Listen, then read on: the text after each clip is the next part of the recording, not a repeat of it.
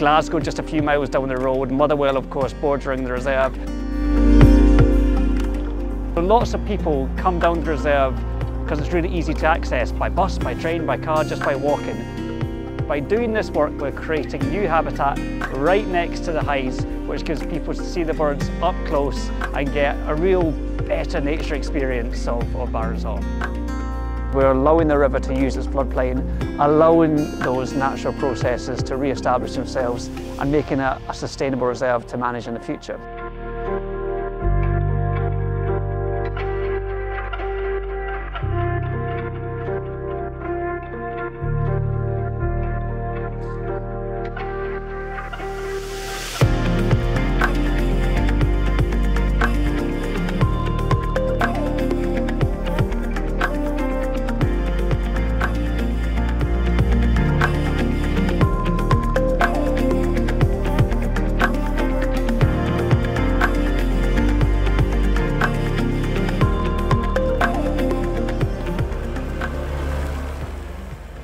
Well, we're looking to renaturalise the connection between the River Clyde and the wetland that we have in the reserve here. For many years the river has been eroding away at the artificial bank that we've got here, and it's making it basically impossible to manage.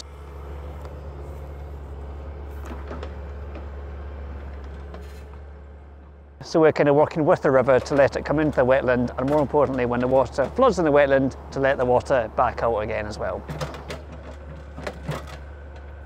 We've designed a 50-metre breach in this artificial bund, which at the moment we're digging out, bringing the bund down to height just above the river level, which means that the water can then escape when it is in the wetland.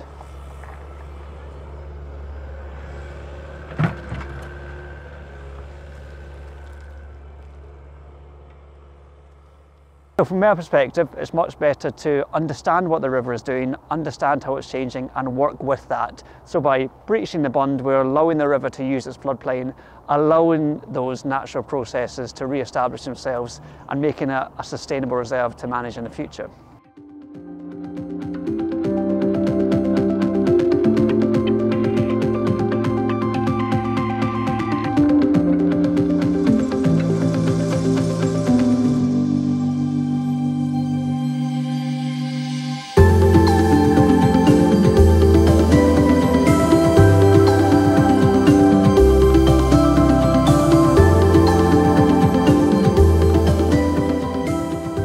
Of a 50-metre wide breach in the bund, which is completely changing how the wetland and the river function together.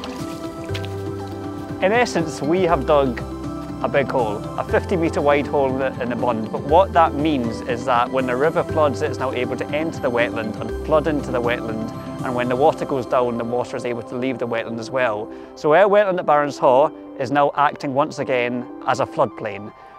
300 or 400 years ago, it used to be the floodplain of the River Clyde. It was then bunded up to stop it flooding in there. We've now opened it back up again. So we have, in essence, renaturalised the river system of the Clyde at Barons Haugh.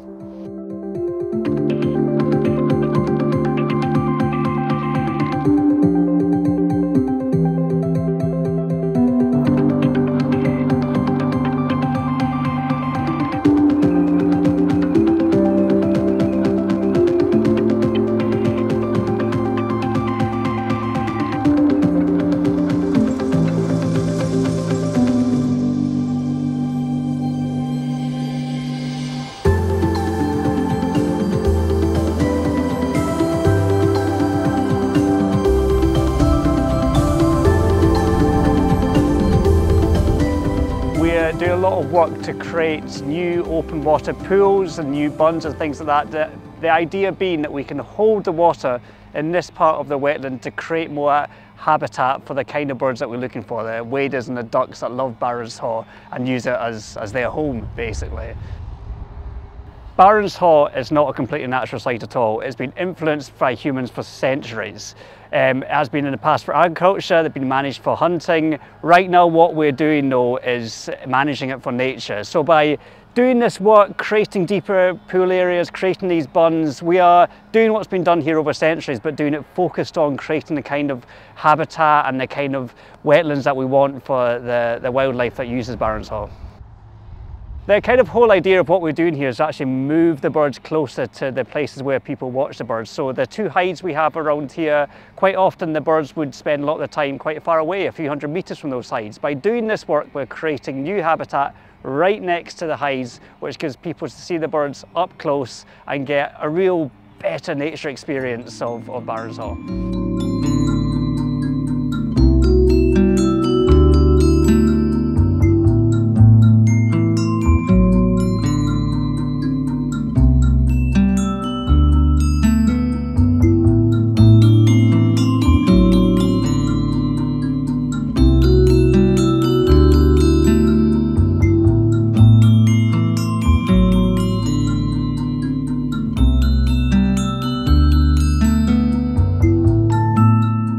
We have thousands of people living right around Barons Haugh. So by these people having easy access, providing them with fantastic views up close of nature, it creates a real benefit, gets people engaged in the wildlife of the area, gets people excited about it and gets people wanting to protect it, which is really what we're trying to do.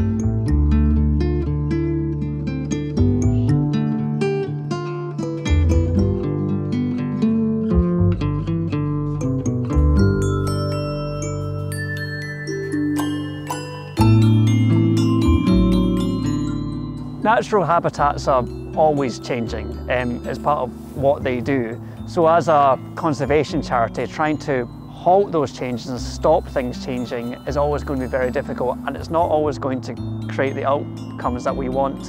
Whereas if we work with nature, understand that things change and understand how we can change in management along with those changes, it makes a much more sustainable way of managing wildlife, and I think gives us a better future for wildlife conservation.